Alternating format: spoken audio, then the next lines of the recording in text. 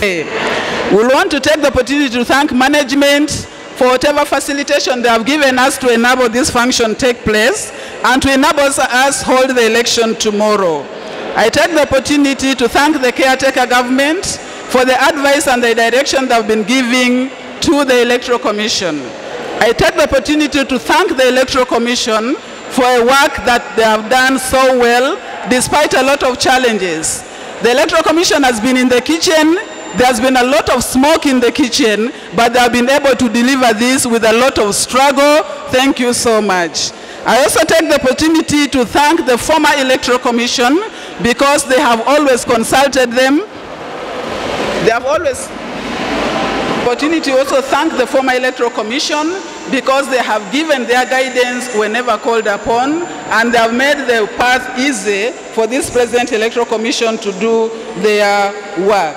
I would like to take also the opportunity to thank the students' leadership in the previous government for the work well done. Whatever has not gone on well was not because of their own making, but because of the challenges they faced here and there. I take this opportunity once again to thank the students who have offered themselves to compete for these leadership positions for which we are going to have election tomorrow. It is not the faint-hearted that can come up and say, I offer myself for election. So tomorrow is the day for election, and that will close the chapter. After that, we have to go back to the businesses that we have been doing. For those who I have been made to understand, there are some who went unopposed. For those who went unopposed, you have a challenge because you have to prove to people that indeed you are the person who was meant for the job, you have the capabilities, and you have the everything. Now I call upon you. I know that this election period could have caused some rift between people, but good enough, the both camps are talking about unity. You should therefore preach this unity after tomorrow's election. Unity should be the key. You must have unity for all, unity of all the students, all the citizens, like you are saying, and unity of purpose. Because after that, you are going to unite for a common purpose. And what is this common purpose? The student of Soroti University, because these are the people you are going to serve. I also call upon your tolerance. People should tolerate one another. Election period always comes with a lot of competition, a lot of mudslinging and everything.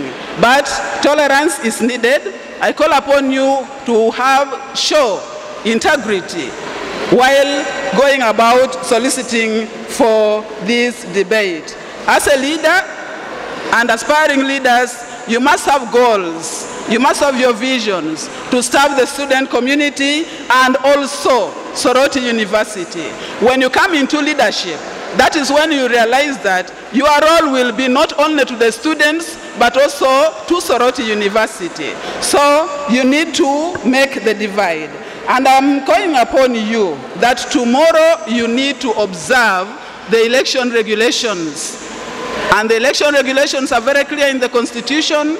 All of you who are contesting and the ones who are supporting should go back to the Constitution and you read. If it says no campaigning in the ground, election ground, please don't do so. Because if you do so, you will get caught up in the middle.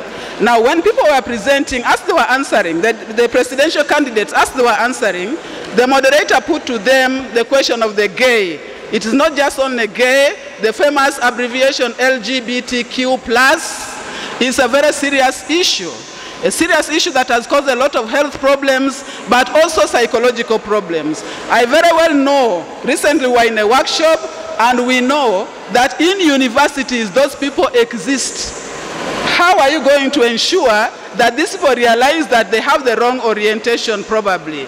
Because one time, one of the deans told us, as he was talking with a student who was gay, the student said, but Dean, are you going to give me the fees? These people are paying my fees. So what is your agenda in addressing these issues? Two, I know that the students of Soroti University have suffered a lot of psychological trauma, psychological turmoil, maybe because of the nature of the course you are doing. What is your plan for the psychosocial support? I know that the university counselor is there, but you as the student's leader, how are you going to provide psychosocial support and counseling to your fellow students? This was a question that I had wanted to come out very clearly, because many times people have challenges, psychological challenges, social challenges that they may not even share with the counselor. You as the student leaders, what is your role? How are you going to do this? Are you going to have a psychosocial club, for example? Are you going to have peer counselors among the fellow students to help deal with the students' social problems, psychological problems?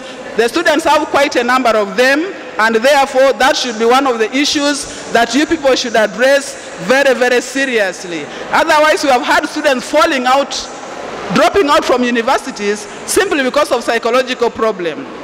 And one of the things that are facing students in universities are drug abuse. We were told that there is a certain very popular type of cookies. When you organize your birthdays and you give these cookies to colleagues, you just find people collapsing. They become so high and they've been collapsing there until they had to end up in rehabilitation. So, how are you going to protect the psychological well-being, the mental well-being of the students of Soroti University from such vices? So these are the things that you need to take into consideration, and I pray for your maximum cooperation tomorrow. Go out, cast your votes, and maintain peace. We call upon you to maintain peace. Don't be rowdy. Just do the work of casting your vote, and you go away and wait for the time of the declaration of the results. Life should go back to normal. People should learn to work together for the betterment of the students' community and also for Soroti University. Thank you so much. Once again.